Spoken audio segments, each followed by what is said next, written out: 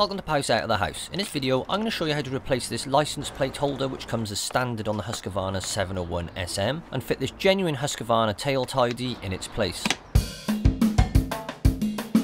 So this is a genuine Husqvarna tail tidy that reuses the original tail light and includes a plug and play light for the license plate. If you're interested in this tail tidy, the part number is on the screen now and its official name is a license plate holder support. So first of all I remove the original license plate by undoing the plastic screws with a screwdriver and holding the nut on the back. Then using a T25 Torx bit I undo the screws holding the plastic plate to the plate holder. If you look here, the nuts on the back are fixed into place. I then refit the screws so not to lose them. These two screws are also supplied with the kit. I'll put these to one side for use in a minute. Now if for whatever reason you don't have the instruction manual, you can go to Google, type in Husqvarna Technical Accessories Manuals, click on Owner's Manuals, then scroll down to Insert Article Number, then type in the part number that we saw on the packet earlier, click Download, and there you have your instruction manual. Now we need to remove the seat, and to do this we go to the left hand side of the bike and pull this cord from behind the frame, at the same time lifting the seat from the rear. And I pull gently on the clip at the front of the bike on the left hand side, then go to the other side and do the same, then gently pull backwards and the seat will come away from the bike. Using a T30 Torx bit, remove the screws from under the seat. And just a quick reminder that I put a link to all the products and tools that I use in the description section below. Again, using the T30 Torx bit, we remove these two screws. And then the same again for these two screws.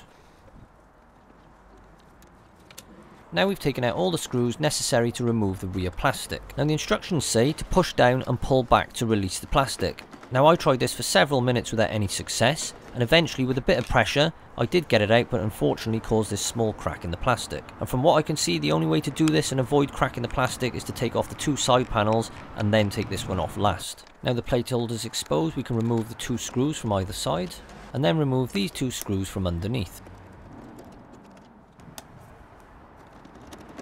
Then remove the two screws from just behind. Now go back to the top of the plate holder and you'll see your wires are held together with a cable tie. Snip the cable tie to release the wires, and these wires are for your two indicators, your rear light and brake light, and the light for your license plate. And before disconnecting the wires, I just like to label up both sides of the connection with indicators, rear light, plate light, just for my own peace of mind. Now we need to disconnect the wires, and to do this you need something small and pointy. I'm just using the tip of my wire cutters, but you could use something like a small screwdriver. Just push on the clip in the connector and the two parts will separate. Now undo the remaining two screws at the back, and all that's left holding the plate holder to the bike is the connector to the plate light. Unclip the connector in the same way as we did the others. We can now remove the plate holder. Now we need to remove the indicator or signal lights from the old plate holder.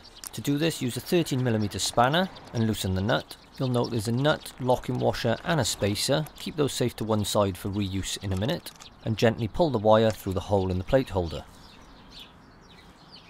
Now do exactly the same to the other side.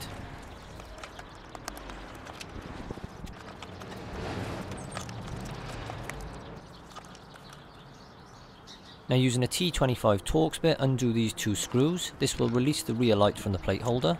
Then on the other side of the plate holder you'll see there's these two clips. Release the clips using a very small flat bladed screwdriver and the light should pop out.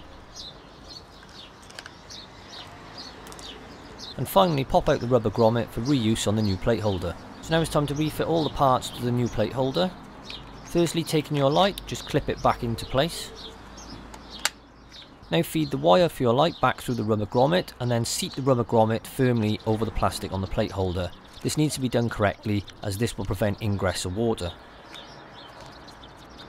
Reusing the screws we just removed, tighten these back up into the light on the other side, and these should be tightened to 2 Newton meters. I do this using a torque wrench. Now feed the wire of your indicator through the hole in the new plate holder. The indicator has a plastic moulding that slots into place. Then the spacer we took off the old plate holder doesn't actually fit through the hole on the new one, however I'm going to reuse it anyway. So put in the spacer, followed by the locking washer, then the nut. I tighten up. And then I use the 13mm spanner to finish it off. Then do exactly the same to the other side.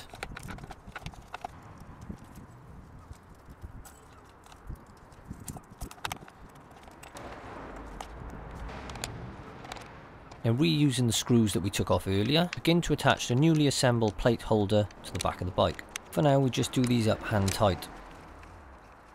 Now we need to reconnect the wires, and these connectors are shaped in a way that you can't actually put them back together wrong, as they only match the corresponding connector. Now neatly bend and bundle all the wires together before securely cable tying together.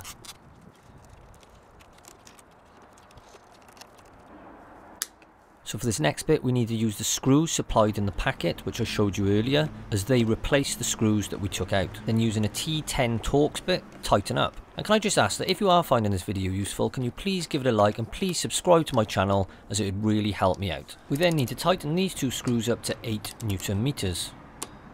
Now go back to the screws on the side. These also need to be tightened up to 8 Newton meters. Now we can refit the rear plastic. I do this with a little bit of gentle persuasion, being careful not to crack the plastic again. Then again, reusing the screws we took out earlier, tighten up by hand.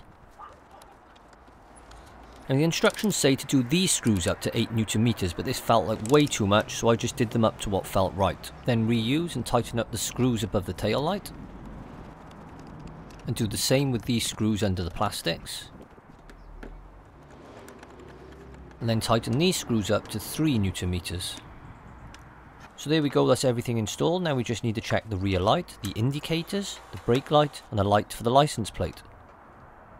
If you've got a standard sized license plate, you could attach it to the plate holder directly, adjusting the reflector up and down according to your requirements. Or we could screw this plastic plate back on, adding the license plate to the top, either with screws or with sticky pads, adding the reflector to the bottom here. Or in my situation, I bought a smaller license plate with legal sized lettering. I'm going to adapt this plastic plate to fit my license plate holder and add the reflector to the bottom, and I'll show you what I came up with now. So in the end, I removed the reflector from the original fitting. I cut the plastic plate down to size using an angle grinder with a metal cutting disc. I refitted the reflector, sticking it through the 2 holes in the plastic plate, and attached it using double-sided sticky tape. Looking at the plate holder from underneath, you can see I cut the plastic plate just smaller than the size of the license plate. This means that when looking at the license plate, you can't see the plastic plate behind. I left these screws in place underneath the license plate. Then to attach the license plate, I drilled 3 holes through the license plate and the plastic plate behind using an HSS drill bit, ensuring I avoided the plastic frame of the plate holder, and then I used the original plastic screws to fix it into place. As you can see, there are several ways to finish off your plate holder, and how you do it is entirely up to you,